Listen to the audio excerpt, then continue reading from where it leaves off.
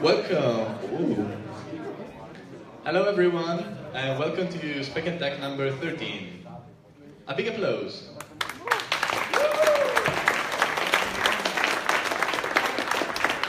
Okay, tonight I won't have my mate GIULIO as a co-presenter, because we only have one microphone due to another event from Impact Hub. So we'll briefly start presenting you the night. And first of all, number 13. And this time we wanted to have an overview of our community to let you present what you're working on, the project you're working at, what you're passionate about. And so we decided to give a call and to let you discuss and introduce us to your presentation, your work, and the job you've done so far. First of all, a very brief recap. I won't be as long as last time, but every time we see so many faces. So from this year, we're finally an association, which means that we have a very legal structure. We have no problem in case something happens in this room. We have to pay some legal cost, of course, but in return, we are totally fine also to have partnership with companies or with external bodies, with the government, with the province, and so on. So a couple of things just before starting, so pay attention. Thank you. So one, do you have to donate? No, it's on a freely basis, but you're more than welcome. And even if you donate 1 single cent, you will get an awesome sticker from our new sponsors that we'll present later. Michele sitting there will get all the donations tonight, and then he will start handling. Yeah, since we just gave another applause, I would say to do another applause, but even bigger, for all the people that started helping us tonight. We saw a lot of people that were passing by and just say, okay, what can I do? How can I help you? And that is very, very important for our community, because everyone here has a job or has to study exams, and seeing, I don't know, 70, 80 people in the middle of June, it's a very highly impressive result. So a big applause for everyone.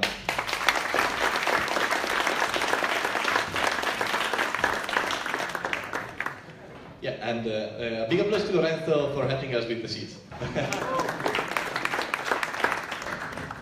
Okay, second, why do we want your money? As we said, we have some fixed costs. Just for being an association, we need to pay 1,000 euros per year, just for the legal cost, for having someone taking care of the expenses, of the incomes, of the outcomes, and the stuff, and to get. We'll get your money in a way to repay this, but of course, due to being a legal association, we cannot keep that money, of course. So everything will be presented at the end of the year. Everything that we pass through, all the expenses of the incomes will be presented at the beginning of next year. Why do we want your data? It's very important. We always ask for your fiscal code, codice fiscale. And that's because being a legal association, we need to register every money that comes into the association and all the money that goes out. And Italy, it's a very bureaucratic country, so we need to write down everything, where you live, what's your fiscal code, and a number of things. But, I mean, it takes nothing, and once you register, you will be for all the events along the year. And finally, when you can donate, anytime. Now we have Michele and other people probably taking care of the donations, so just pass by. You can also pay along the week. We have, what do you call that? Codice fiscale, like a partita IVA, so you can just make a donation at any time via a bank account. Okay, boring stuff gone. Yeah, you get a receipt. Every payment you do, also 1 cent, we will give you an electronic receipt perfectly on your smartphone. Okay, our sponsors, finally, really fast. GIULIO introducing. All right, yes. Okay, so as always, big thanks to Impact Hub, which is the place where we are. Probably a lot of you already have heard this stuff, so basically it's a co-working space, so if you need a co-working space, you can get a place in Impact Hub. Then, Becca, which is my company, we are heavily sponsoring the event, so I just want to thank ourselves in front of you, sorry, very mean. And then, I8 Digital, as always, they are very supportive with the event, and there is always some event written now which I have no idea, so please fans help me. Yeah, it's an event happening next week, also for all the, we see an incredible number of women. A big applause for the women tonight. We're really happy because one of the outcomes of Speck&Tech is also to promote gender equality and women in technology and in aspect and in sector that usually are referred to men. So there's an event with a CEO from iCare, which is a startup, and it's called Giulia, and she will be in Povo on the 21st of June. You can follow the channel of Speck&Tech, and we will give you more information along the week. So I hope there is probably either... Oh, yes! And then Segata, as always, providing spec for everyone, which is awesome, because they are giving us huge discounts. Thank you, Segata, because otherwise we have to make pay you a ticket, which is like very expensive. And yeah, as always, we will have some snacks and stuff at the end of the very interesting and tasty talks. Yeah, and then Diginate, yeah, we are all sponsored, but I promise we are starting the talks in like a second. And they gave us the stickers that you can find at the entrance near Michele, the guy we uploaded before. And for like a very small donation, you can have a sticker and un set di pentole. Alright, this is the stickers. Okay, back to France, which knows what it's saying. Okay, just wanted to go back. We really need to thank these guys. They make awesome stickers, and they are supporting our events. So they will become our not sponsors, something like bigger patrons. They became our patrons. So every once in a while they will produce some stickers just for us. And so if you have crazy ideas like making a Speck&Tech for the winter, or Speck&Tech for the summer, or a Speck&Tech about Game of Thrones, you can tell us that we can think about the next edition of the stickers. Yeah, this is our website, Speck&Tech, and you can find all the previous issues and whatever you may need. And you can leave a review on Facebook. You don't know it maybe, but you can leave a review so saying 5 stars out of 5, these guys are awesome. And that's really appreciated from us, and of course we will reply and say you're beautiful as well. Okay, I would say that it's the beginning of the night. It's going to be extremely interesting because we have 6 people tonight talking, not just you, so it's a very big improvement. We give them 7 minutes to present what they're doing and the research they've done or the project they're working at. And after these minutes, we will have a 2-3 minutes Q&A, so you can ask whatever you're interested in. But don't ask all the questions because there's going to be a very long and extensive networking part after the 6th talk. We will have a break in the middle where we can just go to a toilet or drink a couple of beers. And then at the end, we will stay here and eat and drink for all the night. So, first group of... Oh? Yeah, just one thing. Sorry, Francesco, I didn't... Avvisato. Or whatever. Just one thing. Tonight, we basically didn't organize anything but the logistics, which is awesome. Please keep contributing with the talk. I mean, this is not like, okay, we gave you enough space to talk about stuff. Like, if you have stuff that you care about, that you're studying or working on, and you think that it is awesome and you want to communicate, please do, because this is not like me and Francesco doing stuff. It's like everyone doing stuff, which is awesomer. So please do. Thank you. Let's go. With the first guy. No, he's really right. Just send us stuff, guys. We will probably have just a part on our website where you can submit the talks that you would like to give. But really contribute because it's very important that we have these bottom-up initiatives. So, first speaker of the night, MICME.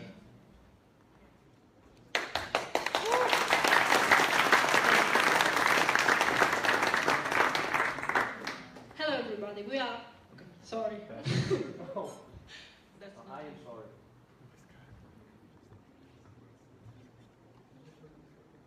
Okay. Okay. So, and this 7 minutes starting.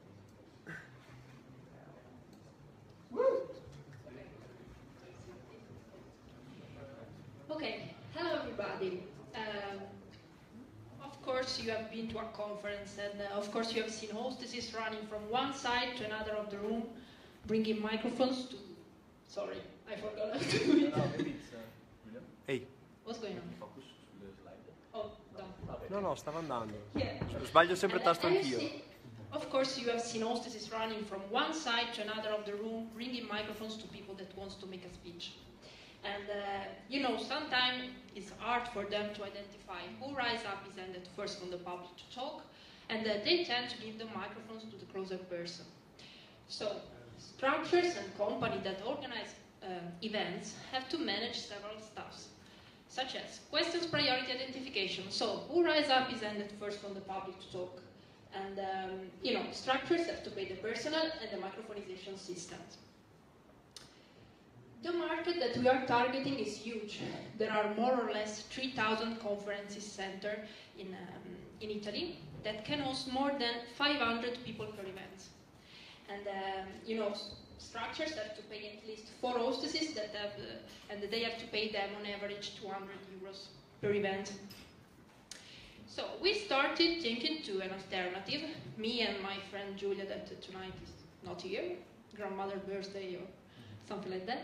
And we think it was an alternative that could have been easier, faster, and cheaper. That's why we created MICME. MICME is a platform made to connect people from the audience by using their own smartphones directly to the speakers in the hall. So microphones and hostesses will be not needed anymore. Now my colleague Ivan will explain you how does MICME work. Thank you.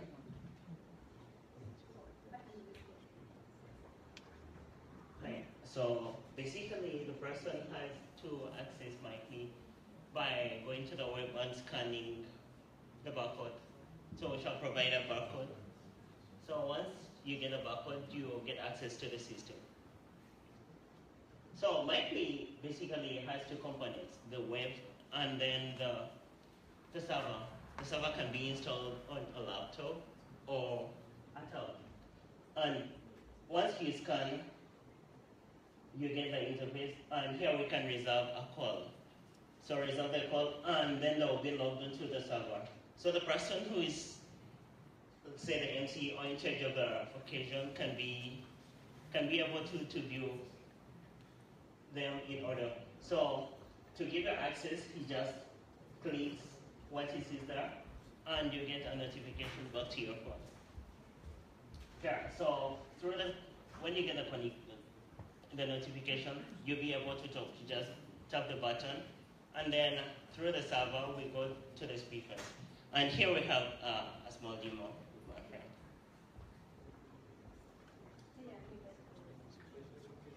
Okay, so now imagine that I am a person in the public, and I already get the access on the website thanks to the QR code, so really fast. And then I reserve my call to talk, and the server authorized me to talk. So now I will talk from the public and make my question.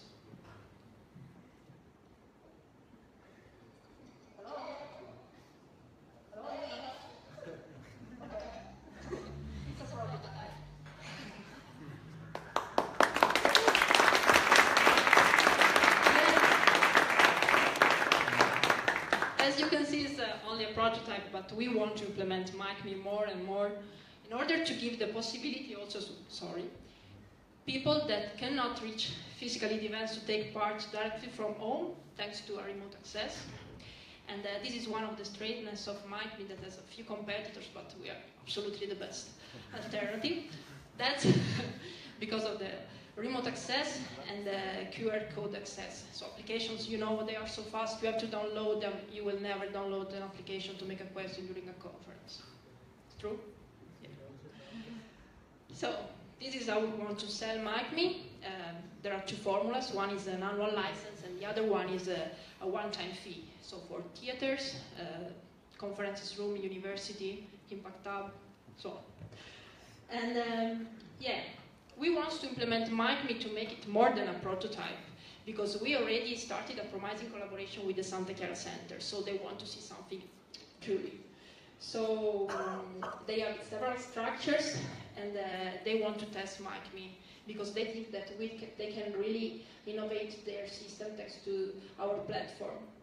So this is what we need for financing, but actually we are here also to recruiting, because our staff, our team, get all the competencies needed to go far. But we need, more than financing. We need young and skilled people. Maybe some of you who wants to dream with us, but not only dream, to make things for real. So if you want to take part, you are welcome. you can join us. We are going to take part to several competitions. One is the team, team on telecommunication. And yeah, we are going to start a collaboration with the HIT, Innovazione Trentina. So, believe in MICME because we think MICME will be the future of microphonization. Thank you.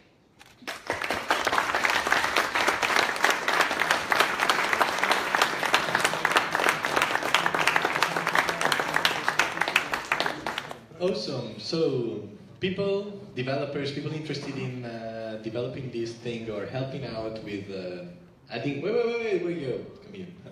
People interested in developing or adding stuff, just contact her after the event. Anyone with questions here? I don't think I can go too far with this microphone because I don't have MICME, but I can try. Anyone? Someone can test. You can test it. Just because you are drunk.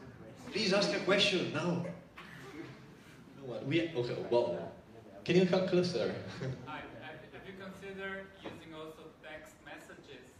Yeah, that was a... Have you wait, we repeat for the people watching us on Facebook. Have you considered using text messages and natural language processing?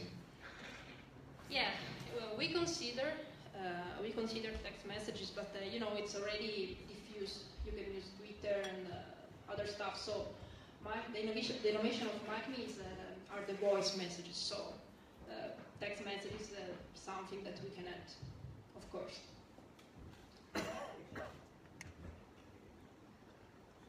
Nothing more? Please, Giulio, say something. Use MICME.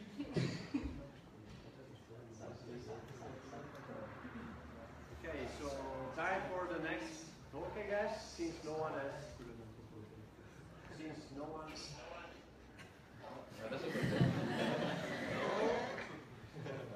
Okay, so big thanks. Big thank you. Applause.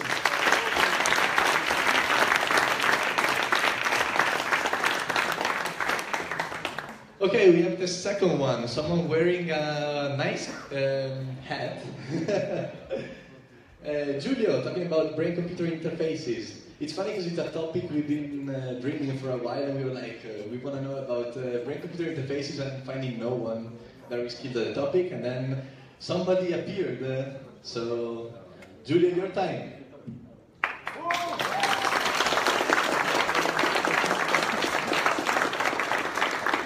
Hi everyone, I'm Giulio, I'm a master student at the University of Trento, and I'm now collaborating with the Affiliative Behavior and Psychology Lab in the Department of Psychology, where I work with brain-computer interfaces mostly. And today I want to explain you how those devices work and how they can be used for research or for recreation. First of all, I will explain how they work. So, mostly they are based on electroencephalography, which is a technique that allows to read the electrical signal of your brain and to map it in a computer. So, for example, you can map specific brain pattern of activation in different area of your brain to a specific keystroke on your laptop. The recording is quite easy, and you just need electrodes or a bunch of electrodes displayed all over your scalp, and those are used to record the electrical activity. Now, if you put a finger on your head, you won't feel anything because our brain is not working at 240 volts, but it's working in the range of microvolts, and that's why we need to use an amplifier, which is a device that is able to make the signal more readable from computer, and we need substances, which usually is a gel, that allow to increase the skin conductance in order to be read by computer. This is our final step in the system, and is used to record the signal or to do real or live, let's say, machine learning or some other kind of mathematical model that can be used to map the different areas to different keystrokes. BCI are actually an evolution of the classical EEG, are devices that are usually cheaper, smaller, with less electrodes, and don't need to use gel, but usually they use water or are just dry electrodes. So, for example, this one is based on water. And connected to a computer, you can use it for different scope. The main one is to develop technologies for impaired people, so people, for example, stuck in a bed and that can communicate with other people, or people that are unable to move their hands, for example, or to walk. So the different kinds of application ranges from communication to locomotion to, as I said, recreation. For communication, the typical kind of device is a speller, which is a software that maps different brain areas of your brain to specific letters, or use a paradigm that is able to analyze your brain responses in order to detect a letter. For example, the one that you see here, you don't have any kind of training needed. There is a matrix with row and column. You just need to focus on a specific letter. Row and columns are flashing at a specific interval, and the computer is able to analyze the signal of your brain, your response, in order to detect which letter you were focusing on. So this system allows people, for example, stuck in a bed that can't talk, to communicate with other people. Another great kind of application are related to locomotion or to prosthesis moving. So imagine you don't have an arm anymore, and you're able to move a prosthesis with the same brain pattern that you were using to move your real arm or your real hand. And similar, you can use your brain areas to move a wheelchair. So if you're stuck on a wheelchair and you can't move because even your arms are paralyzed, you are still able to move alone and you don't need anyone else to help you in moving and do your daily stuff. Now, recently, there is another great range of applications that are focused on the detection of your mental state. So, easily, if I'm talking in front of a crowd of people, for example, I can monitor my own relaxation and my role engagement, as well as if you were able to wear a cap each, I can monitor each one of you, relaxation, engagement, and focus, and I can modify my presentation according to your mental state. So if I see someone else is more engaged than other, I can focus on why they are not engaged. If I'm wrong, if the argument is not interesting, or if I can explain a different topic in another way that is more engaging for the people that I have in front of. Imagine using this kind of system in a school environment, you can enhance the quality of teaching. Finally, I'd like to focus on other applications, other form of applications that are related to recreation. So, as I said, you can map specific area of your brain to specific action, and as well as I can assign each area and each pattern to a virtual object. As you see the girl on the left, she's moving a virtual object just with patterns of her brain. She's able to, for example, move it left, right, or other kind of stuff. Or to real object, and this is the example on the right. This is a picture from the first brain drone control competition. This is the University of California, and they are using this very headset to control a drone. And they were able to participate in an interesting kind of competition where you don't need to move your finger or move your arm, for example, to control an object, such a drone, but you just use your brain. Finally, this is a video example. There was, in this day on Reddit, an interesting topic of a mother whose son is stuck on a bed. He can't talk properly, he can't move. So she was looking for a board game that his son can play, and that she can help playing because he can keep cards in his hand, for example, and he can communicate properly. So she were looking for a strategic board game where you need no cards for yourself, but are just public stuff, and other kind of stuff. Now imagine this guy playing a video game. Okay, it's not clear. But the girl here is playing Super Mario, which is a brain pattern, so specific action of the brain are mapped to specific action of the character. And in this case, impaired people are able to actually play a video game without using hands, arm, or movement, or without talking, but just with the toes. Okay. Thank you for listening. If you have any question, or if you want to give those devices a try, you can email address and you can come to our lab in Lorenzo and try the devices on the site. So actually we have a second mic. But it's better with just one. So if any of you have questions, I put in the timer 2 minutes, so please do. So it's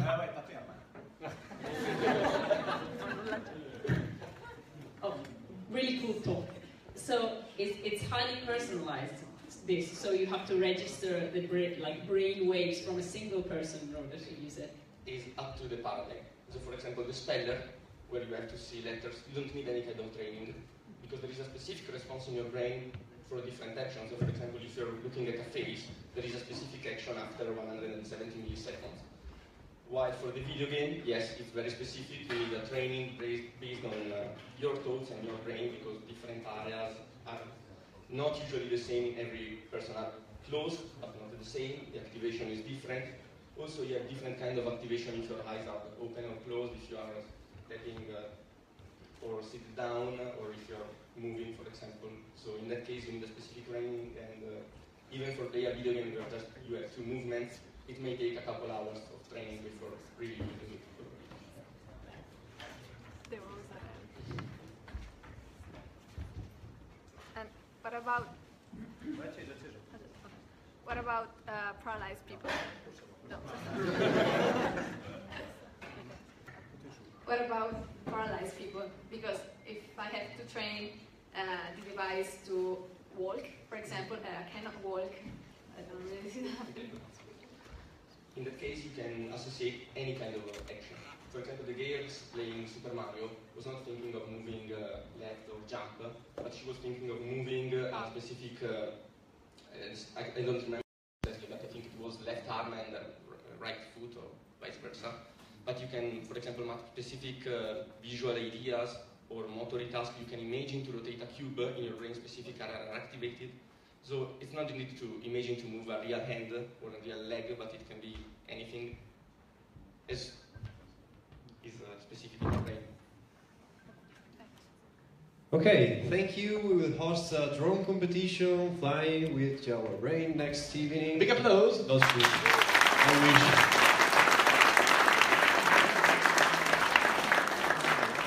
And as he said, he's very willing to let you try this thing later. So, okay, final talk before the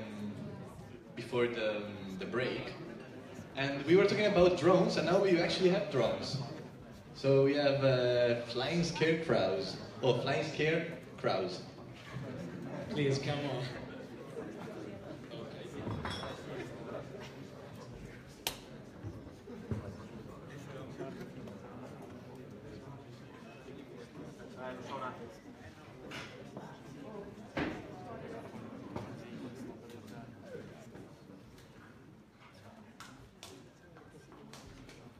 Okay, everybody.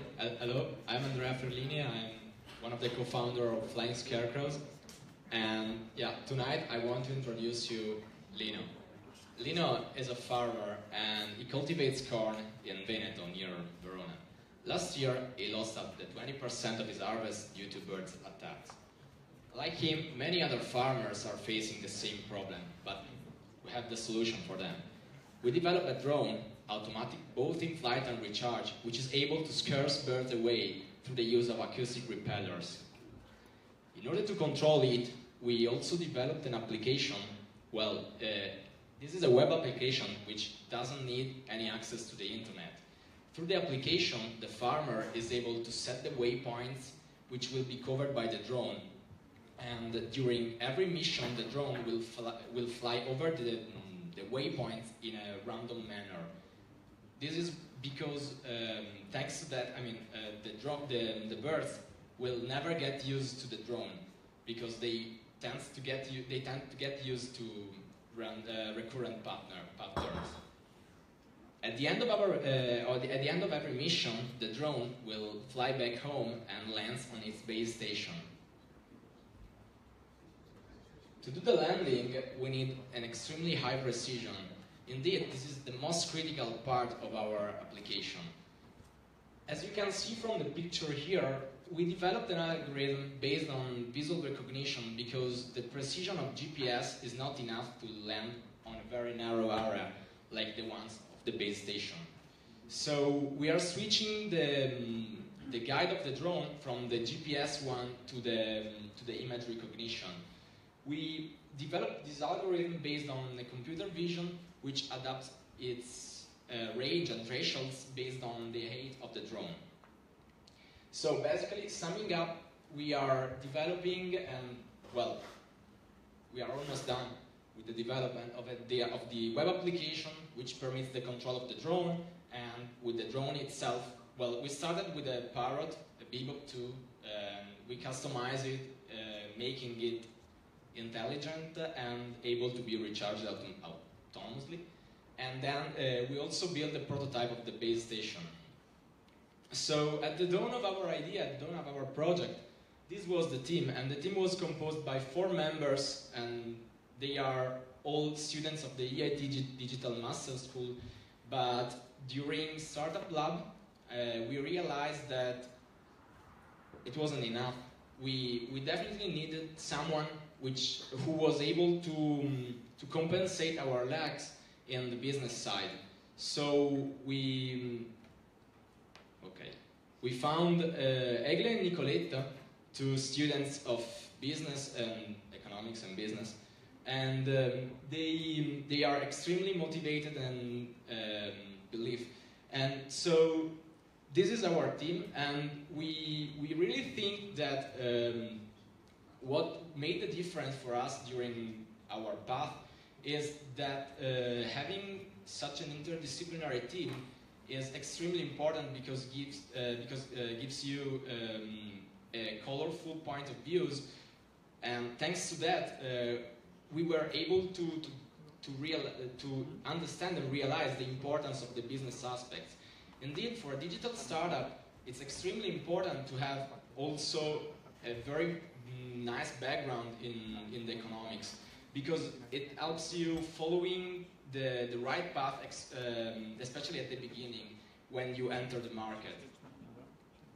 So what we learned at the end of Startup Lab is that having the possibility of working in a space like the collocation center, thanks to the EIT Digital, and the contamination lab here in downtown in Trento, gives you the opportunity of working in an extremely stimulant environment, and where you can work together with other people and having mentorships and stuff that will become extremely useful in your future as a startup. So just don't be scared. Thanks again.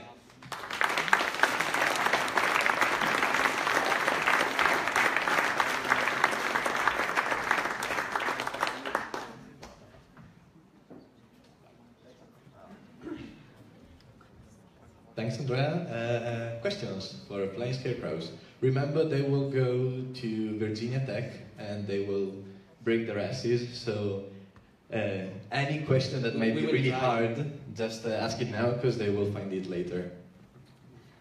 Is this thing legal? Because I know that there are quite strict regulations for flying quadcopters or drones. Yes, definitely.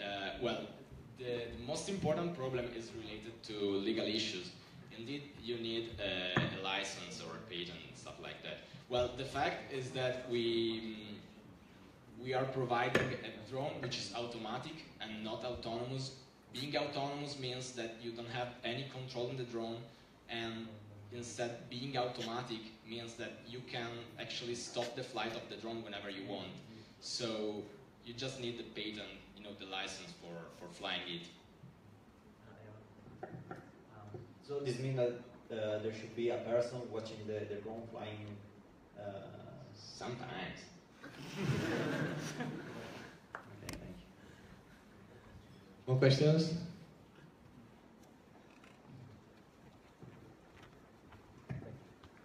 Thank you. What was the most difficult part of the challenge? I mean, work together or presenting your ideas? Well, working together was amazing. I mean, I think that at least I had the opportunity of meeting a great team, and I really think that working together wasn't so difficult. Well, the most difficult thing was related, I'm working on the IT side. I think that the most difficult thing was related to the development of the artificial intelligence of the drone. Being precise in the landing is kind of quite difficult because those drones are not very powerful and not very efficient in the landing. So, and not only in the landing, but also while they are hovering, so, you know, they tend to move and it's not so... A technical one. Yeah, definitely. Thank you. You're welcome. Another question? Yeah. Wow. How many crores did you crash? Well, that's a good question, but it's not related to the drones, but related to the propellers we've broken. How many? I have a disclosure agreement. Big applause, guys. Thanks.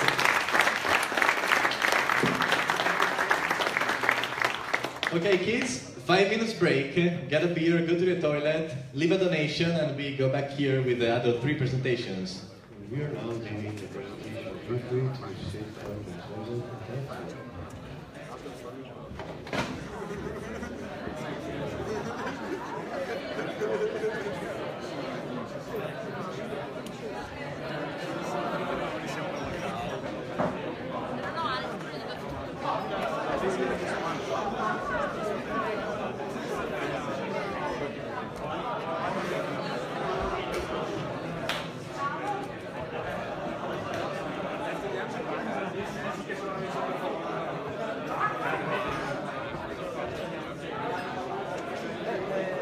Hai saputo qualcosa, Jacopo?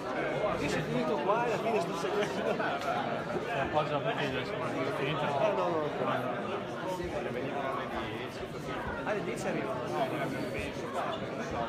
Perché aspetto bene, poi non ho più sport. Adesso mi sai a pizzare, non ho mai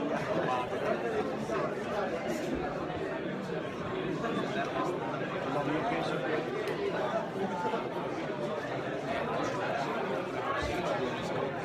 Non sono argomenti che...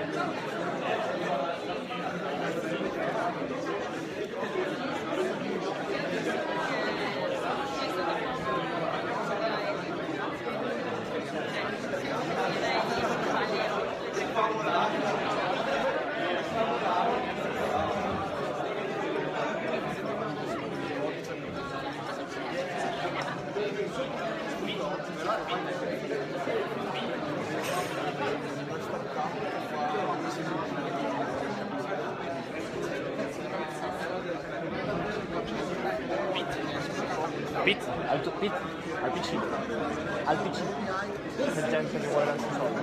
Sì, vuole darti soldi, dai. Però io non so cosa fare.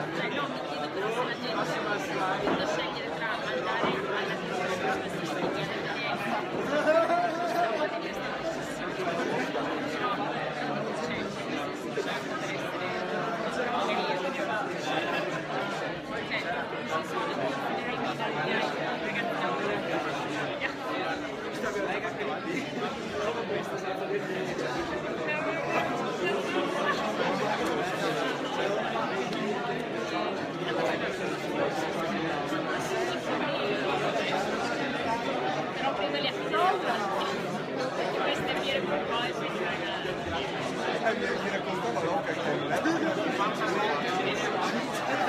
cazzo, io ho pensato che cazzo non lo so.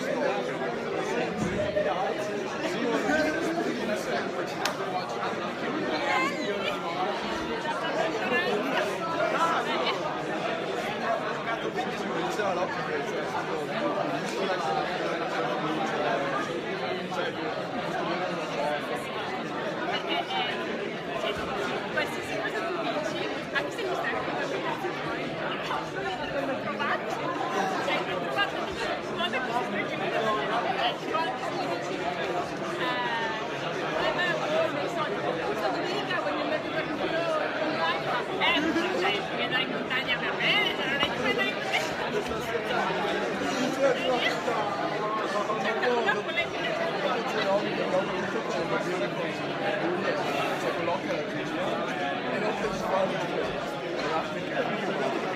Poi ovviamente chiesto ma il file è giusto, sei incazzato. No, era proprio banale. Se c'è scritto con vuol dire che quello è giusto. In realtà è buono, anche perché a volte diciamo, ah perché sta cosa che io faccio? Ma in realtà c'è qualche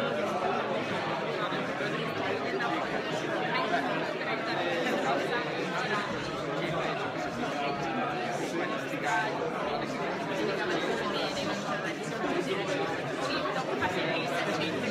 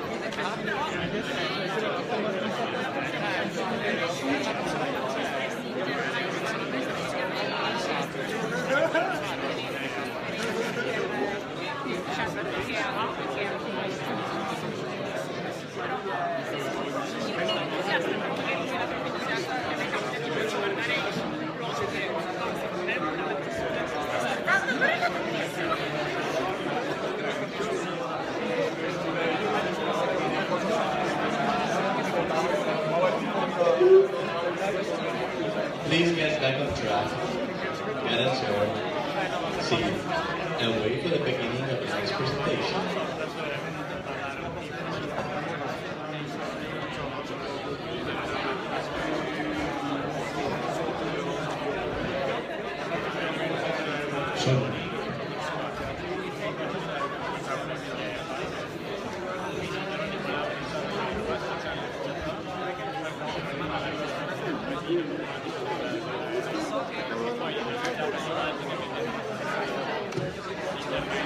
People, please take a seat because we're starting in 3, 2, 1.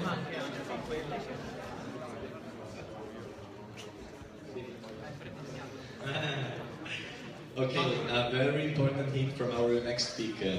All the developers now come closer to the screen. Because he tried to merge the whole project into his slides. Yeah, so if you develop in Java and you want to read the slides, we have like some... Who said boo Java? Come on guys.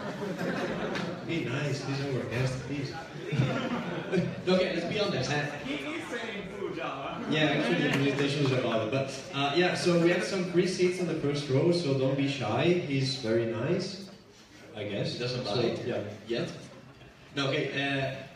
All our slides and the material, I saw some people taking pictures of the slides or of the presenters because they want to hire you.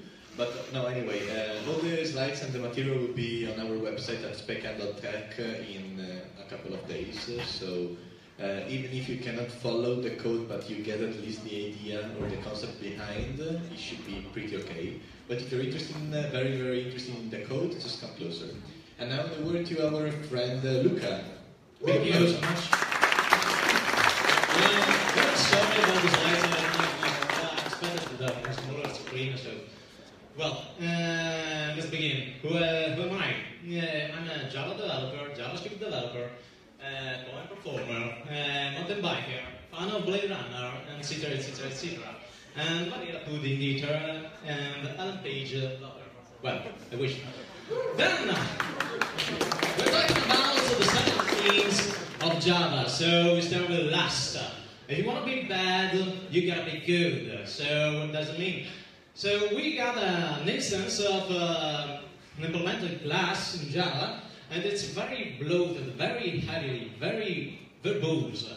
So what's the problem? Well, why public visibility is not by default? Why we need to define finals inside of a class? I don't like annotation at all, and casting, the casting style is stuck in the 90s. So we got done the runtime now checking. Methods are too long to write. So, but then we got Kotlin, GIULIO language developed by JetBrains. Who knows JetBrains Kotlin? Wonderful. They were sponsors. Oh, great. So, yeah, okay. So, how to fix that? Just use Kotlin. Of course, so talk me pleasantly. So, we can define the same class in a very short way. Then, what's the pros of the language? Well, public and finite class are by default. Always know when value is nullable. And we can define an align method. So we can forget about semicolon and the starting methods and new keyword as well for constructor. Just call it as is. Then lambda expression, a first-class citizen in the language. We got type alias, and so awesome. Then another kind of thing, well, pretty hidden there, but there is a out keyword that is a part of the new generic systems in Kotlin. It takes too long to explain it. Maybe next time. So, then we got the next scene, gluttony, starting methods. Well, the newbies of Java love starting methods. Starting methods are all around in their code, and it's a very bad habit. So it's an ugly procedural style. It's a code smell. It's a then you have to define the static methods inside of the class or interfaces, which are named badly or silly, and lead a ton of duplicated code, and there is no use case around the static method. It's just a helper. And it's hard to understand where it's used. So, how to fix that in Kotlin? Extension methods. How good it is that. So, array is an object. So, let's use it in that way. So, for instance, you can define a method around the array object. And by knowing that its internal state, we can use that for implement other kind of methods around the object. So with a single dot we can know if something is already implemented without seek for a particular method through every single package to find that particular something you to use class or interface. It's self-documented. So I found a max number. Yeah, we got this example about the max number inside of an array. I found a max number in the array you're actually using, not any unknown array which I don't know where it comes from. So pretty useful. Next, scene cupidity, conservative tradition. We got a lot of syntax inherited by a very old API and syntax of Java. To write that class, I needed a couple of minutes. 2 properties, and then I had to write 4 methods in order to access them. Before Java 7 has been proposed with the property syntax, but it was rejected. Why? Any printable implementation, since we got an interface on the top of this code, any printable implementation must handle your exception, since we got a definition of print that throws an IO exception. Each interface or class, for each interface or class, we have to create a file for public ones. Primary constructors with dependence injection are not standard. Still possible to define abstract interface. What the heck is that? Abstract interface was a very ancient syntax of Java 1. I mean, Java 1 was released in 1996, pretty old, and it's still there. So, how to fix that? Progressive legacy, interface printable and fun print in Kotlin, and just that. And here, we got with a couple of lines of code, we define the same class as before. Less than 5 seconds to write. Properties are implicit. In order to implement, we got the column inspired by C++ and C#. All exceptions are unchecked, so you don't need to check it, to catch it. Everything can be defined in one single file. By default, all classes are closed for modification and open for extendability. Bad inheritance boy, you're a bad, bad boy. So, next scene, sorrow, Java Beans. Java Beans was a pattern introduced in 2000 with Java 1.3. In order to define just a C structure, a C structure, you have to define that bloated code. So I need to be faster, sorry. So how to fix that? In Kotlin, just a couple of lines, still a couple of lines of code with a data class. And data class is a syntax inspired by Scala, implicating the implementation of properties. Again, primary constructor is the only constructor you actually need. You can define yours, but you are forced to call the primary one, etc. So, next one. Pride. Null pointer exception. What the hell, null pointer exception? We got null pointers in Java. Why? It's so C++ and Turbo Pascal 7.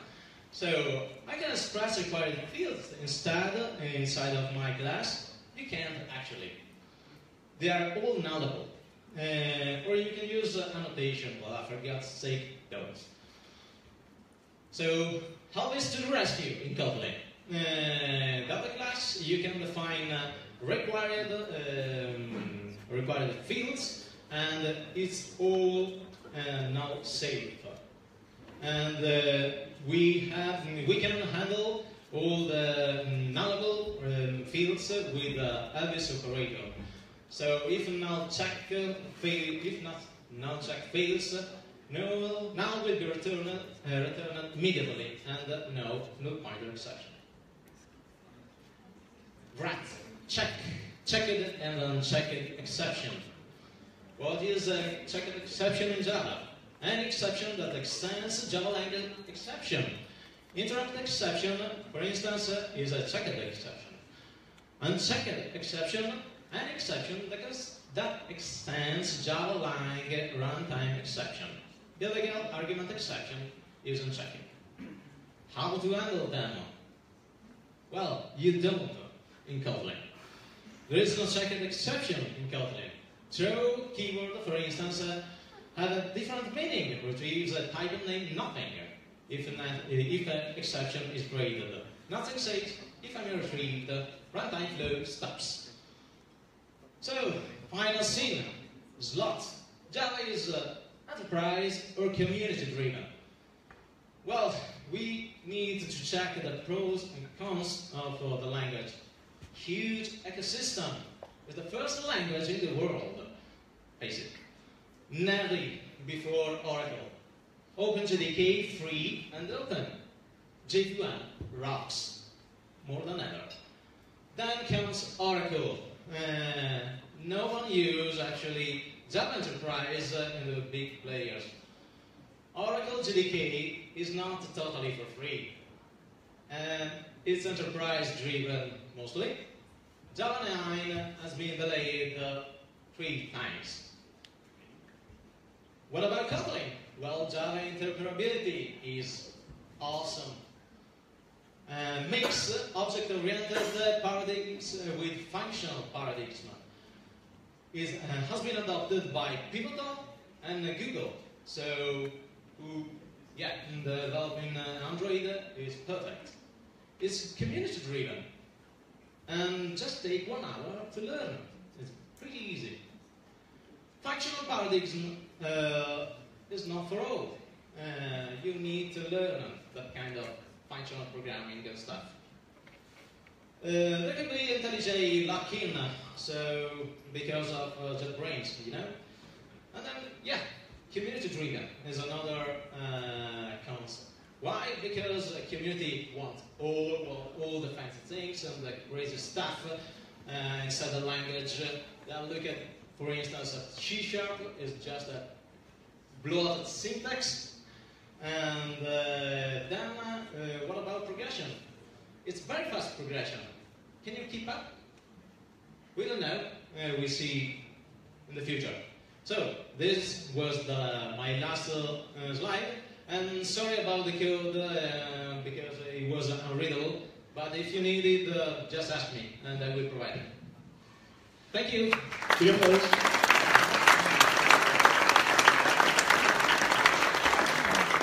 As you said, all the code will be on our website in the upcoming days, so you can read and spoof and whatever.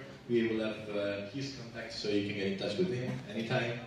Any question on this before we move on? Not to move it faster than ever, but we run a bit late on this presentation. What will happen when Java will release new versions? So we, Kotlin, need to stay up to date? You mean about the APIs or the syntax? Yes, APIs, most of all. Well, yes, they usually... every time Java will be well, released... actually, no, they don't have to do anything. Since Java interoperability, you can use all the APIs by default. And there is no particular issue about it. I mean, if Oracle extends Java language, Kotlin will not support that extension.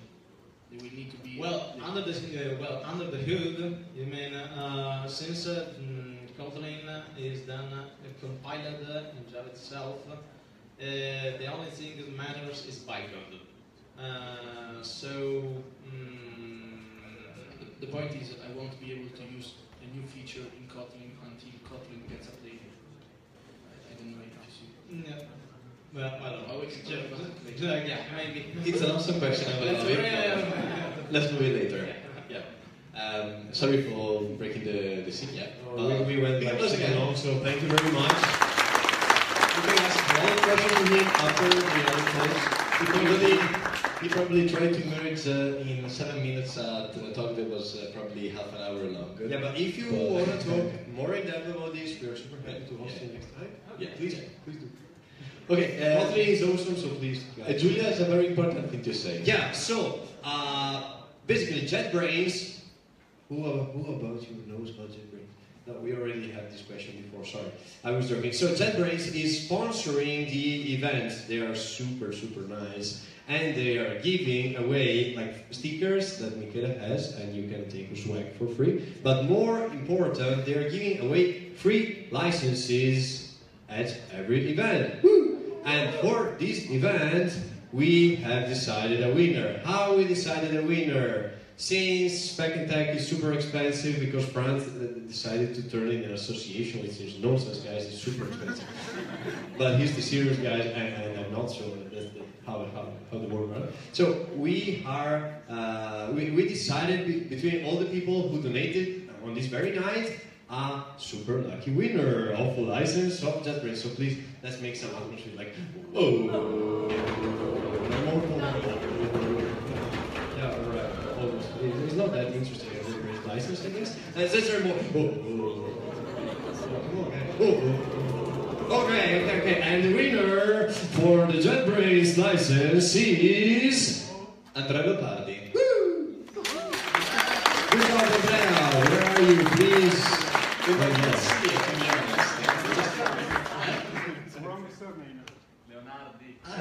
Leonardi, yes, not Leopardi. Yeah, there is a guy called Andrea Leopardi. Yeah, so please. Congrats. Want to say a couple of words? Yeah. So what did I win? Okay, thank you very much. Really, we're super late. I'm very hungry, so. No. It's for the whole suite of JetBrains. Tell us about your experience as Speck&Tech. First time? Yeah, first time, absolutely.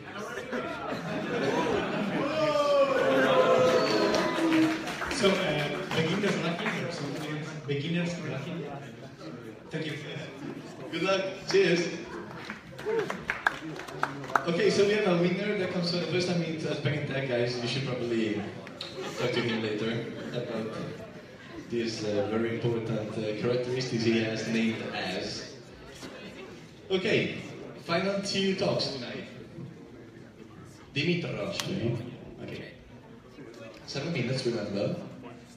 Ali. Thanks, Giulio. Don't worry, we're not putting pressure on you. All right. How many of you are freelancers? Okay. How many of you have ever tried to do a project for a client or a friend, whatever, at least once in their life? Doing something wrong. Okay, almost everyone. I am a freelancer. My name is Dima. I run a web agency. We create websites for clients on the freelance market.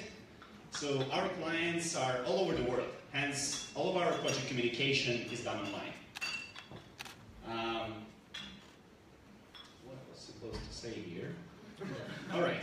When the client comes with the task for me, let's say a client wants to build a website.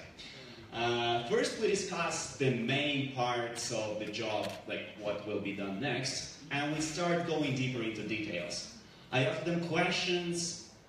They answer, they ask more questions, and answer back. In the end, it becomes a mess. It's tough to control. And if you want, yeah. And so far, it's working kind of in this way. This is an email with tons of points, details, and comments about every single detail that client wanted to tell me. Or it can be threads or swim lanes in Trello, but as long as you have many of them, it becomes very hard to navigate. Or if you use Google Docs, sometimes it can go really wild. You need to use it, but then this was just a 2 weeks project with only 4 people. You can see all sorts of different colors, notes, who wrote that, when we wrote that, decisions, headings, whatever. So it's crazy, and you cannot do much about it. So, existing tools, you can use them. You can use these kind of tools, and you can do this job. But it is really tough to do it in this way. If you, okay, it's not changing, but yeah. And if you want to be successful in this, you need to plan what to communicate next. You need to communicate it over the web, and always document the result, while being sure that every important stakeholder confirmed every detail you're gonna implement. And if you think about it, actually, the project discussion kind of has a structure. It has hierarchy. But there is not a single tool on the market that supports this kind of hierarchy. So we decided that we need to build one, and it's called Clarify Me. It's an online platform that assists you in project communication. It supports hierarchy, so you can easily navigate to any detail of your project very fast and easy. That's how you create new topic under certain level. I don't know if it has, does it have this? No, okay.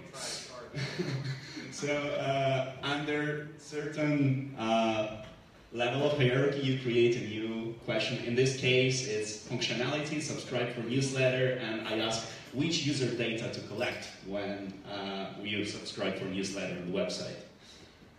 Then I set stakeholders, people who are responsible. Sometimes it can be marketing department of your client, it can be developer, it can be boss. So you set all of the people who are responsible for these decisions. Then all of these people can discuss what needs to be built. In the end, you create a suggested decision, and you suggest stakeholders to confirm it. So there is a mechanism that allows you to approve every single decision. It serves as a sign on contract. So this is how you're sure that everything you decided to do is what your client confirmed. Then it lets you be free of planning. Instead of writing down that you need to write to the designer to respond about logo and stuff, and remember as a project manager that all of the people need to tell their opinion about certain part of the project, everyone knows that they either answered and waiting for other people to answer, or there are questions that are awaiting for their answer, and it is done through notifications. So it is done automatically, you don't need to plan it. And in the end, after all of the details are confirmed, it automatically generates project documentation.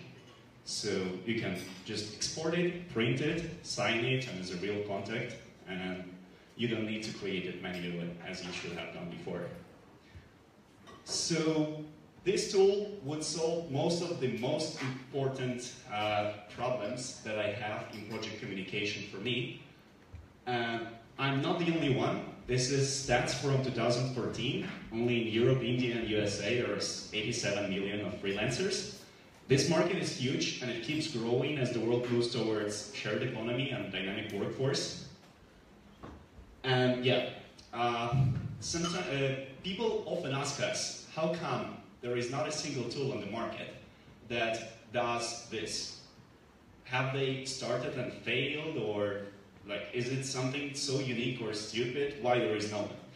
So there kind of is. This is germ.io, startup by Indian developers, started 4 years ago. This is an ideation tool.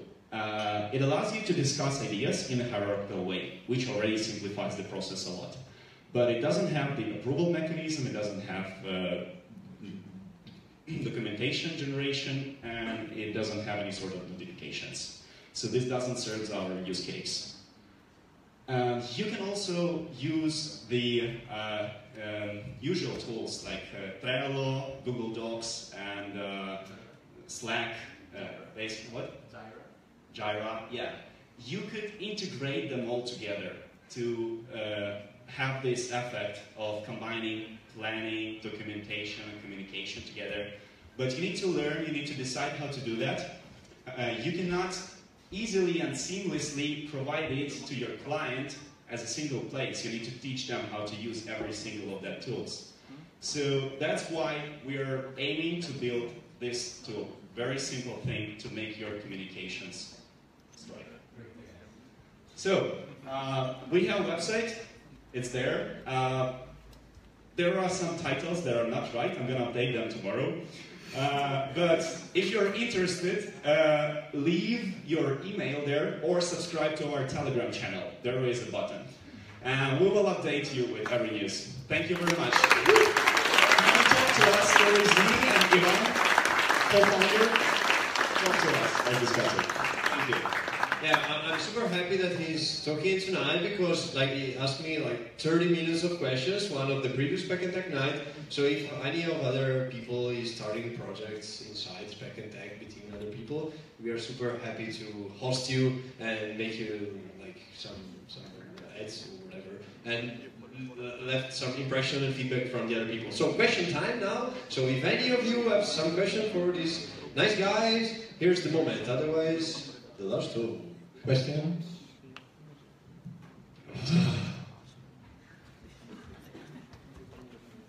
Who opened the website? Is there anyone who opened the website? No? Hello guys, Hello. That was really cool, but I mean, if I have a web agency or if I am a freelancer, how can I convince my clients to use that tool? Yeah, we are striving to create the most simple interface to let your clients prefer this over emails and other tools. You can go on the website, you can open, there is a prototype with all of these screens that I showed you today, you can see them and you can check how it looks like. That's why we are coming here. We are validating the thing, we are talking to clients, we are confirming that this is something they're going to use, and we are constantly refining it at every iteration to make the design better. So anyways, clients that want to create high quality products, they need to learn how to use something that simplifies the process. This is a small investment. There are very little functionality that you need to learn. Small investment of time that gives huge boost to productivity.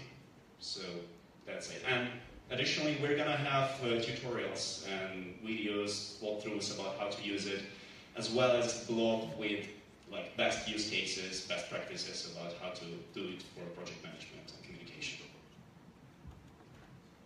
Did I answer your question? Yeah, thank you. Thanks.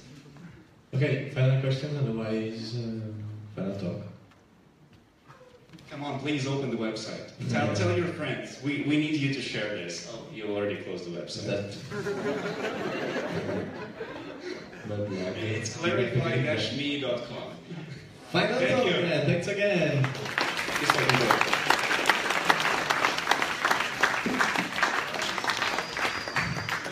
Final talk for a guy here standing in the first row. Spoiler, he's not on Facebook. Hello everybody, my name is GIANVITO, I'm 24, I'm a computer scientist from Bari. This is not going to be a technical talk, it is about sharing an idea, in particular my meta project, OPPY. The acronym stands for One Project Per Year. What is the... sorry. So, the acronym stands for One Project Per Year. As you can imagine, I try to complete at least one personal project every year. And so, typical, traditionally people search for legacy in their adulthood. In my case, it all began in boyhood. I can't explain why, but I always had a feeling, a deep urgency to complete projects, reach goals, and somehow left a trace. We can let the story begin in 2014. I decided to develop a simple, responsive website. It was for an Afghan ounce breeder in Bari. Nothing special from a technical point of view, yet useful. I gained some experience with CSS and JavaScript. I understand what I didn't want to do in my life, namely web development. I am a technical guy, no doubt. And last but not least, I saved up a little money. I later spent for my Lego collection. So one step ahead, October 2015, a critical point of my life. I resigned from my work. I decided to start studying again here in Trento. So I tidied up in my head. I write a gigantic wall of text on Facebook, a farewell post, and I recognize that when it comes to my personal project, I tend to procrastinate, find excuses, complain about insufficient time. So I needed more rigor, and I devised OPPY as a way to keep myself committed and motivated. And by the way, I can see the positive aspects of Facebook. It's just that I don't like the way it is changing our society and its misuse, especially in younger generations. So I quit Facebook, and to keep in touch with my university colleagues, I created a Telegram group. Am I the only one who sees that? It seems to me that Telegram groups, or groups in general, are becoming a sort of infectious disease. People are scared by groups. They are happy when they can leave immediately. So, on the contrary, I value some groups an important asset. This one in particular, it is made up of 20 people. We are carefree, and in the same way, we collect bets on groundbreaking worldwide events on deep learning, and we also post stupid memes. And broadly speaking, I believe this is also the way we should live our lives, half seriously. And in this environment, I felt confident in sharing my document, where I collected all my ideas about OPPY. My friends were enthusiasts, they embraced my meta project, they started their own. And this is our latest reunion. So, next project, 50 weeks of TED. Basically, for over a year, I've tried to watch as many TED Talks as possible. If you don't know what is TED, you can ask Fata. In the end, I watched 140 talks. They are 35 hours circa, still less than Game of Thrones, I'm sure. Okay? And I have tweeted them all to keep a history, and I also managed to keep a rank. This was not easy. There is a bonus link in the last line.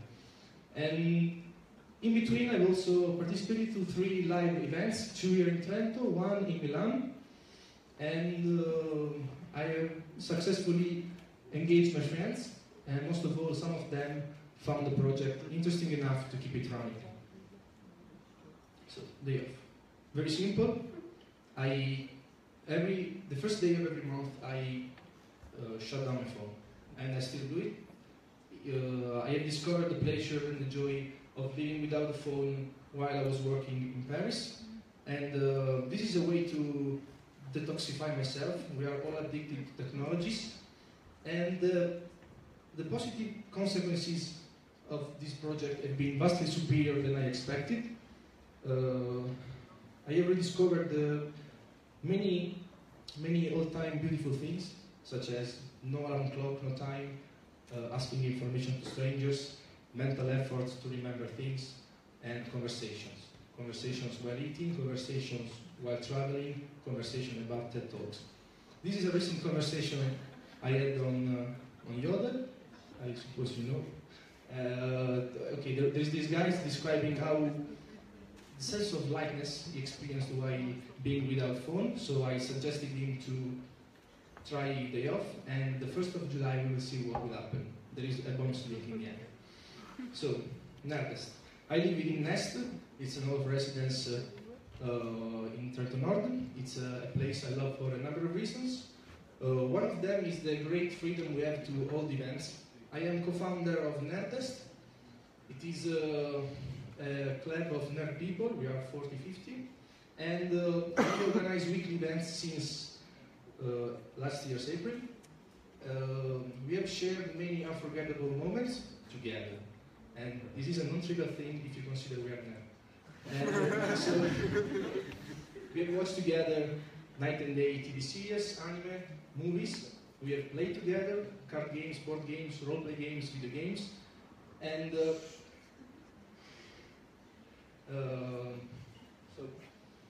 most of all, we've tried to share our passions with not yet nerd people. Here you can see Stefano, he's one of my friends. Before knowing me, he would have never thought about buying manga, and this is LUCA Comics and Games, 2016, one of his childhood dreams. And here you can see him taking his first Japanese Telegram lessons online with Asako, a friend of mine. And this is a picture of last Monday, his luggage. You can see Japanese dictionary, manga, Japanese books, and so on. And this guy is one of my greatest victories. So the last project is about brotherhood, and in particular on how I have reconnected with my brothers. After 2 years away from home, I felt like our relationship was getting weaker, and this was unacceptable. So I had to find a trick to reconnect with him, and the trick was trying to achieve our childhood dreams and complete our Pokemon card collection. We started in 1999, when I was 6 and he was 4. So, this is a story about eBay auction one at night, a continuous stream of packages coming from the postal office, and tedious work like cutting 1,000 adhesive corners to put the cards on the frame. And it is also a story about friendship, and nothing of this would have been possible without friends like Lorenzo and Mirko or Nerdest gifting us with their cards. And of course we had many technical problems, Scyther fell down, and I had to rearrange my bookcase because the frame was too big. So this is me with my uncle. Easter Monday, 7 a.m. My brother was very happy. So here there is one missing picture, and it is the one with me and my brother, happy, kneel down at the two corners of the frame. I can't wait to come back home in July, since I still haven't seen the final result on the wall. And that's it. So the lesson learned. Live your life to the fullest. Do what you love, do it immediately. Don't find excuses. And most of all, resonate with people, away from keyboard. Social media are bullshit. Can I say bullshit? Children are sleeping. Okay. Thank you very much, guys.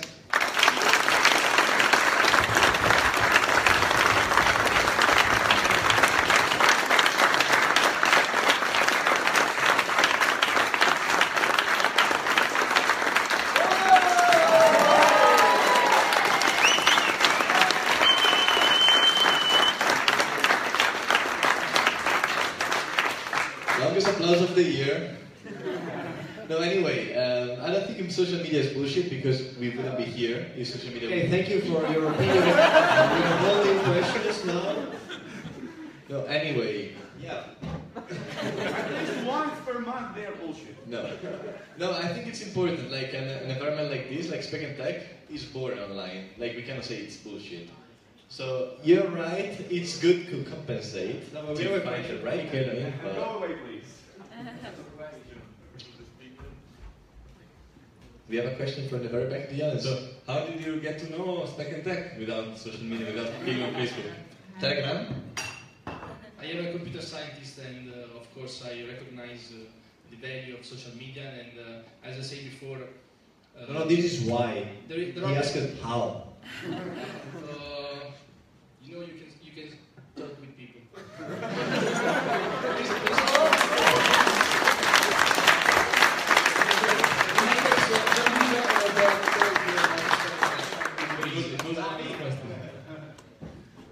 I recognize the value of social media, of course. I told it. Thank you. I deeply regret it.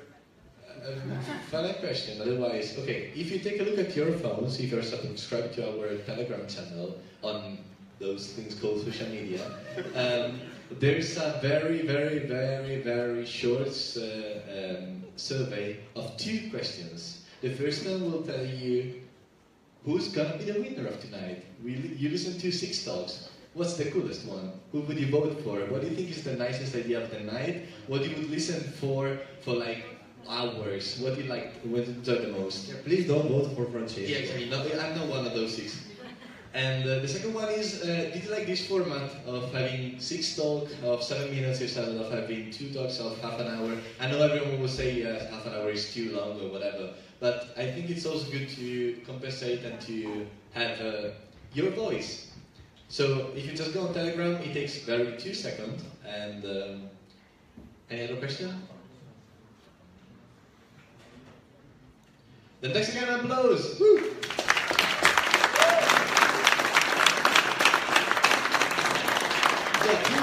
Okay, one thing we have to remind you of is that we will draft a winner for the what's the name of the development thing? JetBrains. Okay, we will draft a winner of JetBrains every single event. So if you attend our events and you want to win a very cool pack of license for the pro version of JetBrains, as our friend there, first time at Speck&Tech, just come and donate 1 cent and you will be eligible. Okay, not 1 cent, €1, it's enough, but anyway. And excluding this, I would say it's almost done. Yeah, we're good to go. So, if you please mind, please stack the chairs on the other chairs.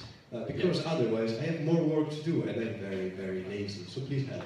So we are now stacking the chairs all together. Please stand up. Pile them up, all the similar chairs one on top of the others. Then try to move on this direction, and in the meantime we will bring you the Speck and the beers you're waiting for. Yeah, thank you very much. It's been a wonderful event.